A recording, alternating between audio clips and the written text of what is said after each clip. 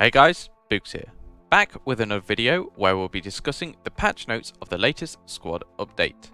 More specifically, Squad version 3.2 that will be dropping on August 24th.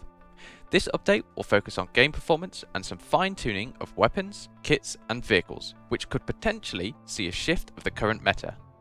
If you want us to continue covering more Squad updates and patch notes in the future, then don't forget to like this video and subscribe for other Squad related content. First change that you will notice when playing the game after version 3.2 drops will be the performance update.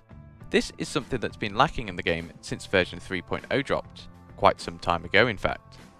This fix should help those who are struggling to get 60 frames per second in the game at the moment.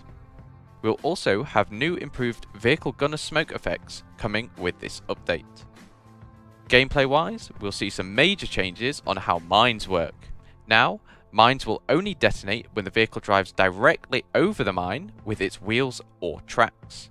This means that mines will be nerfed slightly, and for that reason, engineers will have to carry more and will be able to carry more to compensate for this nerf. This change might help vehicle survivability, so in the eyes of a community that love to play Armour, this is a welcomed change. Not every change to weapons in this update is a nerf though.